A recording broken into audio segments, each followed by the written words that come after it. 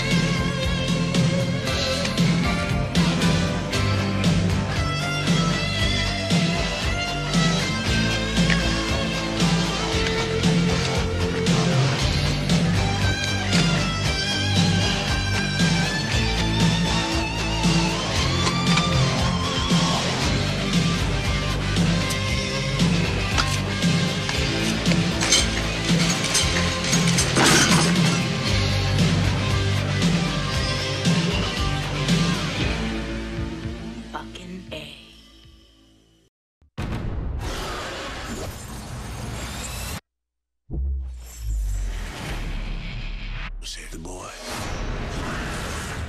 and lift your curse. That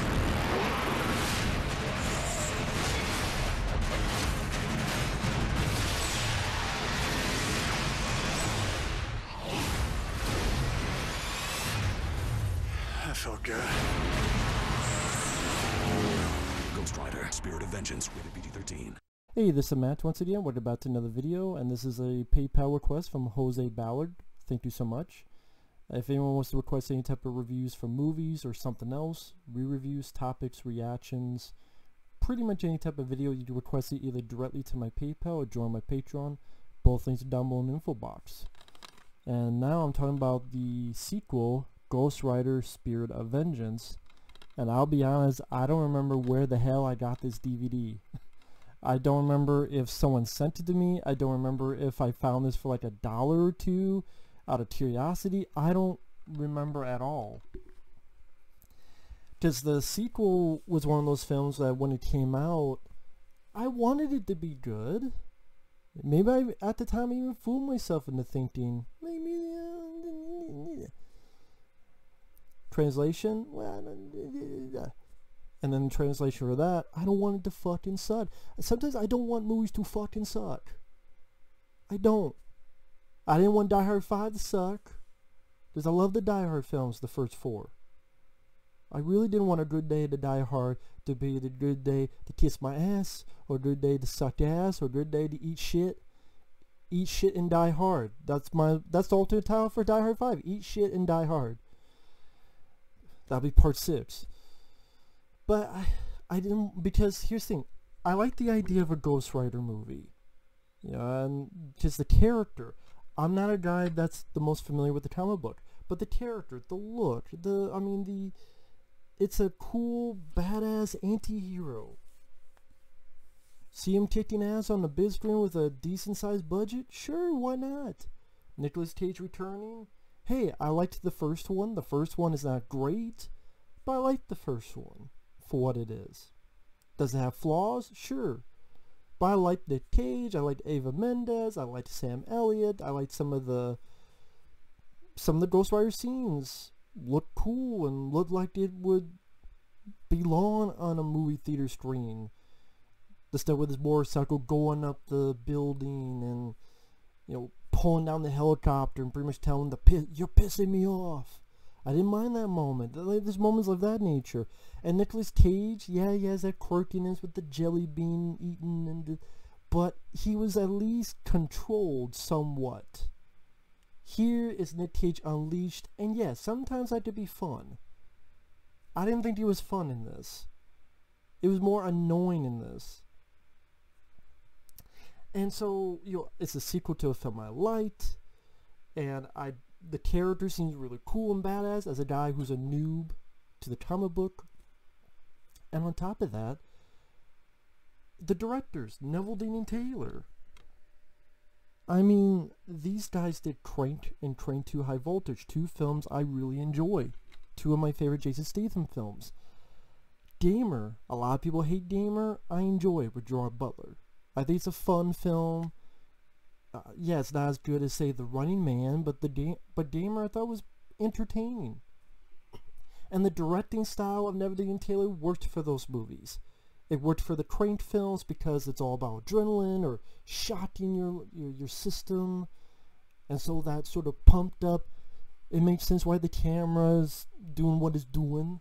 And plus it's R-rated, so they don't have to hold back.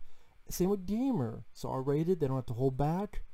And on that instance, I could deal with the herky-jerky camera work because that sort of intensity of playing a video game is about gamers controlling a person, and Call of Duty, however you want to put it, whatever Battlefield, Call of Duty, whatever game you want to mention. That type of direction did not work in this film, especially with a movie that is pigeonholed with a PG-13. There's no fucking way this is going to get an R rating. We know this. There's no fucking way they were going to have this film rated R. And so the camera work that looks like someone's fucking drunk and need to go home, pull over, take a fuck test, say your ABCs backwards, that type of direction, it may work for those films, but it doesn't work for Ghost Rider. Nick Cage, they just turn him loose. When he's like, you're a bad man, and this thing he feeds, he's just scraping at the door. He's scraping at the door. He's scraping at the door. I'm like, he's scraping at the door. I feel stupid acting like that for the fucking camera. But that's what happens in the fucking movie. And Nicolas Cage, I like him as an actor. Nowadays, sometimes he makes interesting films like Mandy and Color Out of Space. I like Mom and Dad. I know many of my friends did not. That's cool. But I'd rather watch that than this. Because at least I enjoy the concept of Mom and Dad here. Once again, you get lame villains, just like in the first movie you had lame villains. You get, really with the Ghost Rider, I swear it felt like 4 scenes with the Ghost Rider himself. Because the budget was cut. The budget was not nearly as much as the first film. Because the first film did well, but just not gargantuan to the point that it took, 5 years for a sequel to come out, and then the budget was dwindled. That's why it has to take place in fucking Romania. Because a lot of times when, not all, but a lot of times when it has to take place in a place like Romania, it's because of budget. Because it's cheaper to film over there. And even as a sequel, it doesn't work with the original. Because yes, it stars Nicolas Cage once again, but it never mentions Sam Elliott's character. What happened to Sam Elliott's character at the end? I know he turned one last time. He ran off on his horse. Did he go to a fucking Burger King? Did he go to Menards? Did he go put a bumper sticker on his fucking horse's ass? Did he go to heaven? I mean, I don't know what happened to Sam Elliott's character. Eva Mendes? I know at the end of the first film he's off on his journey, but no mention of Eva Mendes' character. By the way, the end of the first movie, the end of the first film, because I just did a commentary, because Jose Ballard asked for that. That'll be uploaded before this. Just watched it here. At the end of the film, he talks about how he tells Peter Fonda's character, the demon, the devil, however you want to put it, I'm going to use his power for good. To fuck you up, to destroy you, to mess with you. How does this movie start? Oh, he's on the run. I thought he was going to use his power for good. Now he's on the run. I thought he was going to fight the devil. Now he's not. I mean, it's like, take what was set up at the end of the first film and abandon it. Again, the whole point of the end of the first film, I'm going to use his power for good. That's one of the reasons why he didn't let Peter Fonda take away the power. That and probably Peter Fonda would have fucked him over as well, because he's known to do that. But, I mean, that was prevalent at the ending. I'm going to use this power for good. Now at the beginning of this, I'm on the run, and I'm just hiding. And he even says, literally, I don't help people. At the end of the first film, I want to help people. Think about that. At the end of the first movie, I want to help people. At the beginning of this film, I don't want to help people. Those are two very different fucking things in the script. It's like Neveldine Taylor, or did they write this film? Oh, of course, story by David S. Goyer. S for sucks.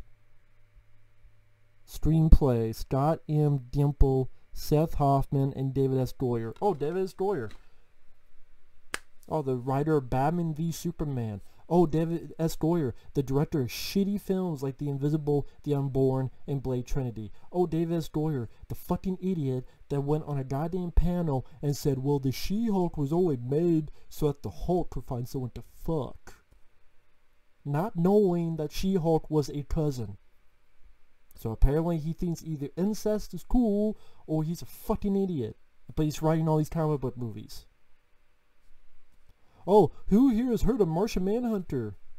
Now, who here has ever been laid? So apparently if you know Martian Manhunter, you've never been laid. And this guy writes comic book fucking movies. I don't know why I'm talking like Timothy Oliphant with his teeth clenched. Because David S. Goyer makes my ass pucker. That's fucking why. And so I'm watching it. Okay, the story of the film, Idris Elba. I forgot he was in this. He plays this French monk, Moreau, who warns his monastery there's going to be attack. They don't listen to him, so of course it does get attacked. And the bad guys, the devil, the demons, whatever, they want this boy because they want to use him to pretty much be the Antichrist.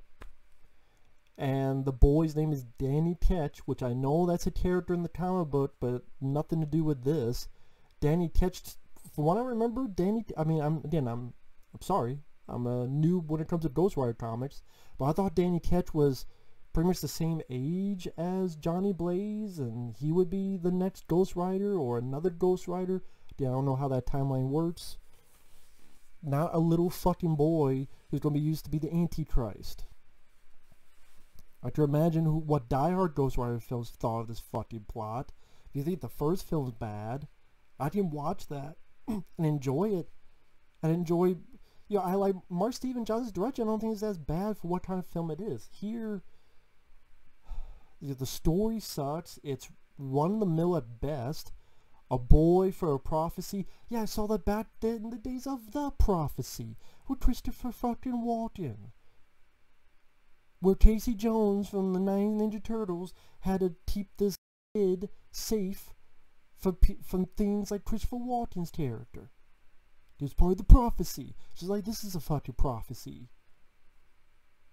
How about a prophecy to stick a dick through a fucking donut? Is that going to be another prophecy?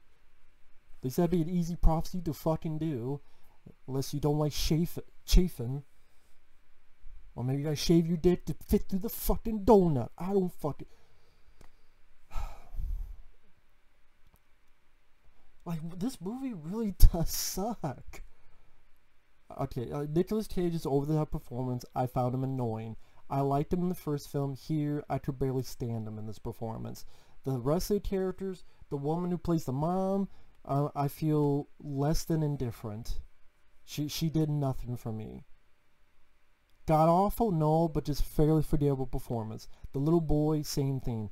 The villain, not even much. This guy, I forget the actor's name. Johnny Whitworth. The actor, I don't mind, like his tone of voice, his presence, but he's given nothing to do with the script, so he can't make it work. And when he becomes Decay, he's just albino. He makes things decay, but once again, like, it seems like any villain is no match for Ghost Rider, so it doesn't have any punch to the action scenes of the finale. In fact, the only time Ghost Rider gets his ass kicked, the 4 or so times he appears, is when he's an idiot. There'll be times where the writer, why does he do this thing? Like he's twitching back and forth? I'm like, are you going for a night at the fucking Roxbury? I don't know what the hell he's doing. Like, he does these twitches. And, okay, when his Ghost Rider really fully first appears, there's the boy, there's the mom, and there's some bad guys. Why? He's doing like these twitching things. And then there are times that he's at one point staring at a guy forever. Like, literally, the scene's like,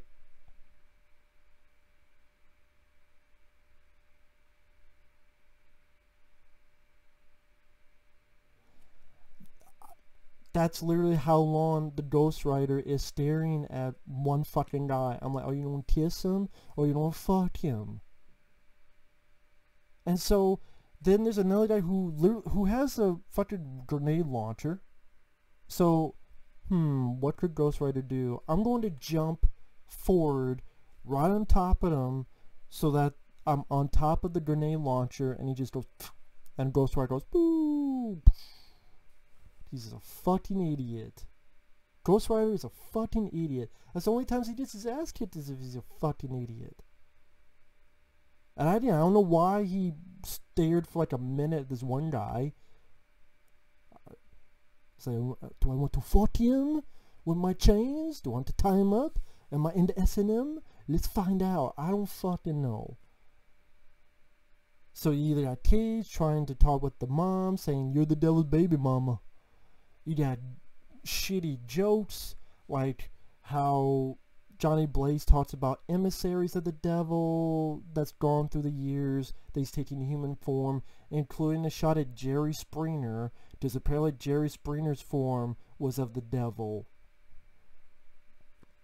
Wow, that joke really fucking lasted, as relevant.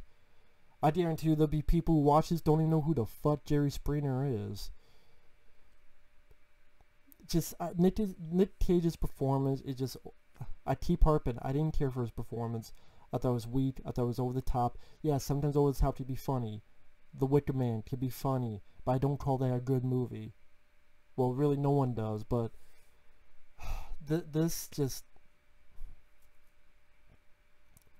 I mean, you're bad, man, he's gripping at the door? It's ridiculous.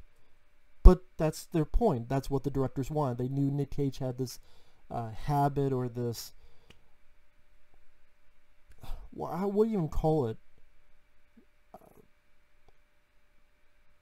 People think of Nick Cage, they think of his over-the-top, ridiculous acting, and they just said, yeah, supercharge it up. And this was done poorly. That's a tightrope you have to walk with Nick Cage's acting. Why do you think my favorite role of his is in Con Air, or The Rock, or even the National Treasure films? Mandy, he worked well in Mandy. 8mm, great movie. These are films where, for the most part, he's kept.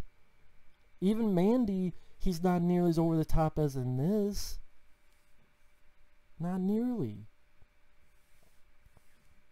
So, there's a second time he turns into Ghost Rider, which against the bad guys again. He kills them with his chains, like wraps around them, they burn. I don't understand this one bit where he gets a blast, but then he's upright and he's twirling around in 360. Can someone please explain what? I don't understand that. Why is there a scene where literally, okay, I get that he was blown back or from a grenade or whatever, but why is he twirling in a circle and a 360 face up? That looks like somehow a shitty music video. I don't understand that. That looks stupid as well. There's the bit that he spits bullets back on a guy. Could be cool, maybe, if we saw the whole effect instead of being hampered by PG-13. But again, you never go into an R-rated Ghost Rider film. Never, so.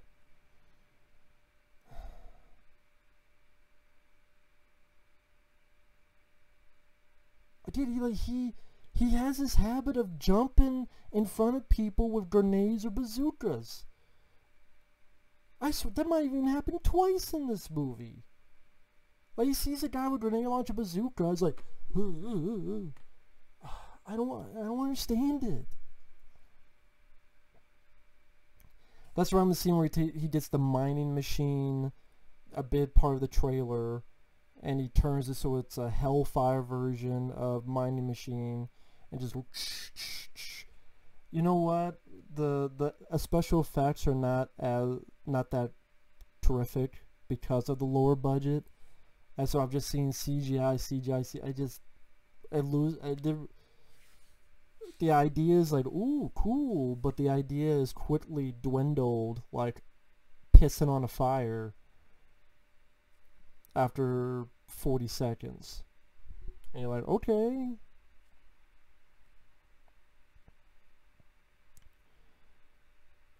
Sometimes him and the kid bond. The kid asking, do you pee fire? He's like, yeah, like a flamethrower. So the kid visualizes the Ghost Rider pissing fire like a flamethrower. And Ghost Rider looking back and going, yeah.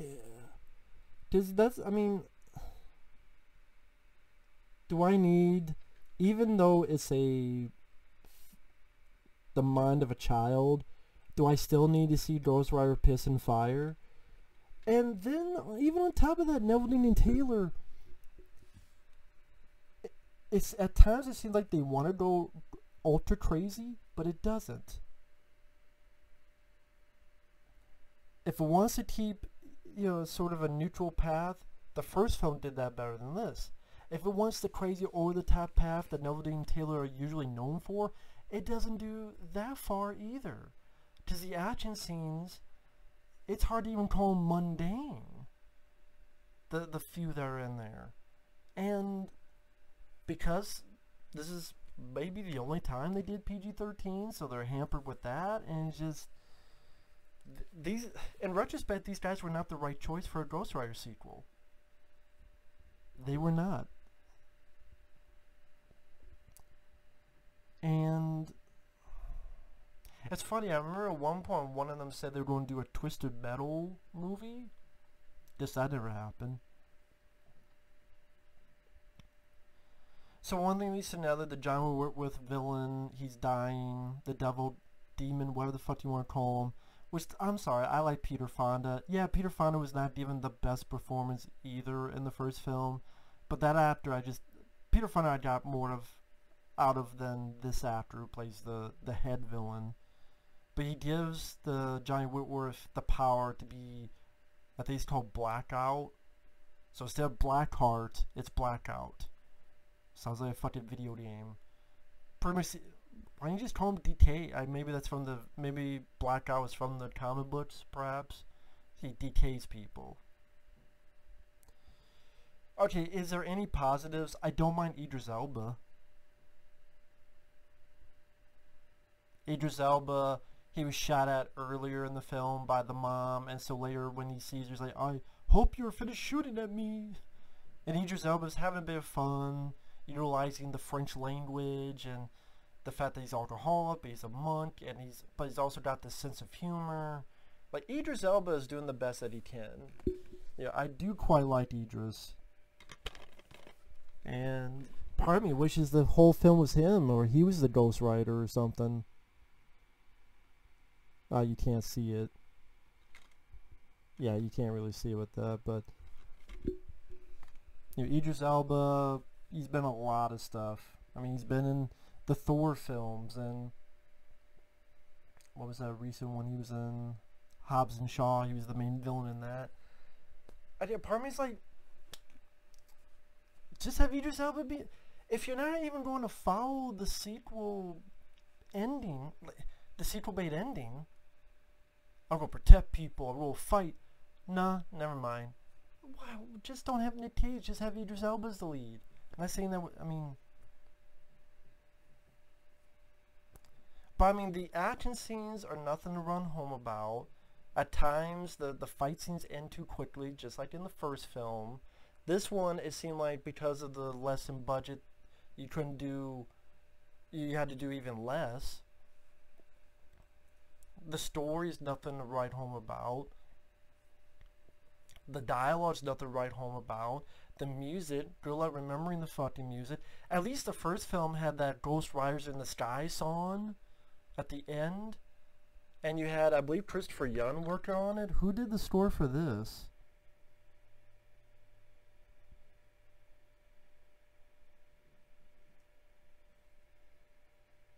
David Sardi? Definitely no Christopher Young. Like, Christopher Young had a bit more to the score than this. And I already mentioned that song at the end credits.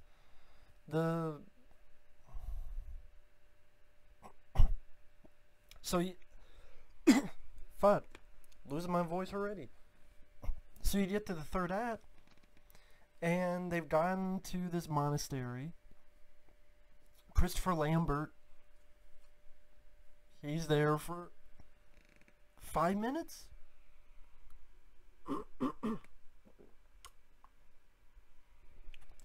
Like, seriously, 5 minutes where he's the head monk, he's got all these tattoos on his face, and he's a crazy asshole.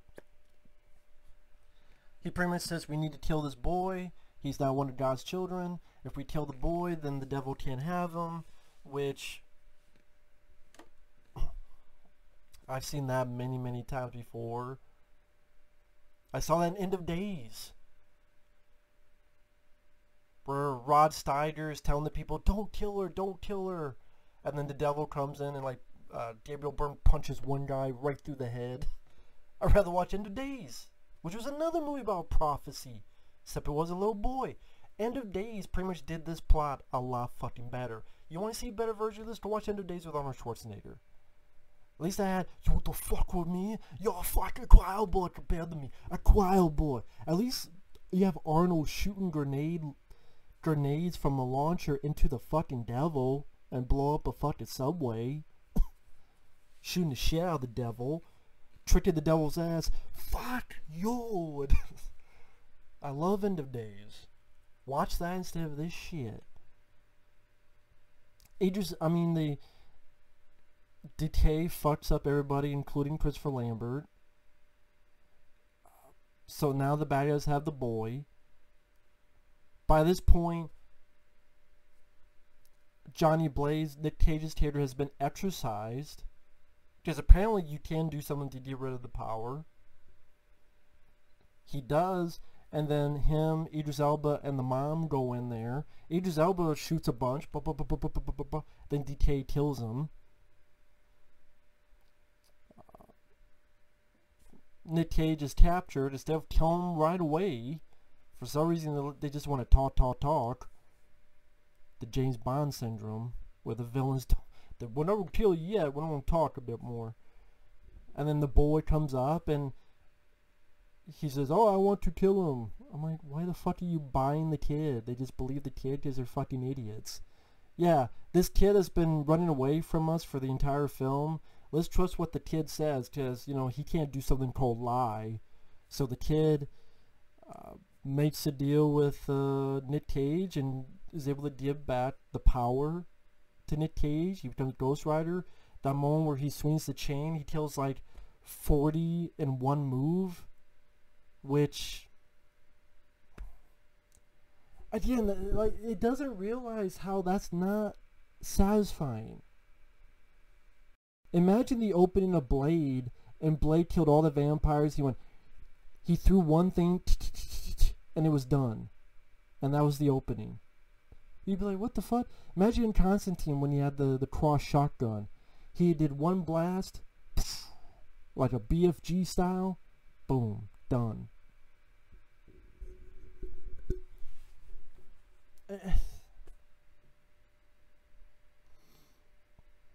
So then you get into an action scene, which most of this is in the trailer, and that's the thing, like, most of the trailer, its action is the ending. That's one thing I want people, if anyone who's in the business watches this, which there's none, but in case some fate, serendipity, I want you to do this. When you make trailers, don't show anything from the second half of the movie. Again, food for thought.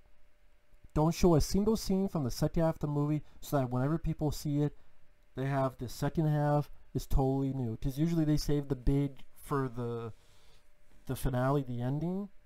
Save it all for the first showing. You should have enough good shit in the first half to sell a movie. If not, then your movie sucks. Sorry, your movie sucks. Again, food for thought. And that's where the sequence where it's a car chase and it's trying to be like the Road Warrior but not as good. I mean, yeah, I like that the Ghost Rider turns the vehicle into hellfire. There's some decent practical explosions where cars are flipping over. But he kills the blackout fairly easily. Roadkill. Horrible CGI, the dead body hitting the fucking road. And then when he gets to the big bad guy, just wraps him in the chain, lifts him up, fucking rock bottom, which you saw in the trailer. If you see in the trailer that he throws someone up, takes the chain, slams him down, that's the fucking head villain. And that's all he does to it. And just sends the motherfucker back to hell. And then it's a really abrupt ending. Did we win? Yes. Hell yes. Then it cuts to him on the road, I'm the Ghost Rider. Then it cuts to end. Credits. That's just a really abrupt ending. So yeah, what do we have here? We got lame villains, lame story, cookie cutter story that you've seen 50 fucking times. I mentioned End of Days is a better version of this. Ghost Rider, because of limited budget, you only see him like maybe 4 times. The action scenes, if you saw the trailer, you saw everything. Especially most of the ending. Even the Ghost Rider look, I don't like his jacket as much as I did in the first. I don't like his motorcycle. I thought his motorcycle looked cooler in the first film, and I thought his jacket. I mean, yeah, I get the idea that the jacket or the pants legs, they have like a charred look to them, which is interesting because of, you know, he's on fire. But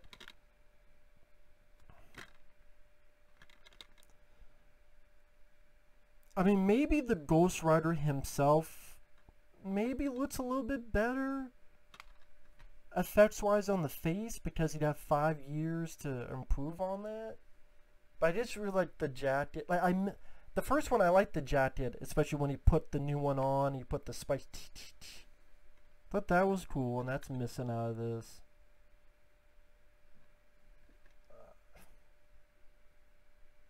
My Spirit of Vengeance.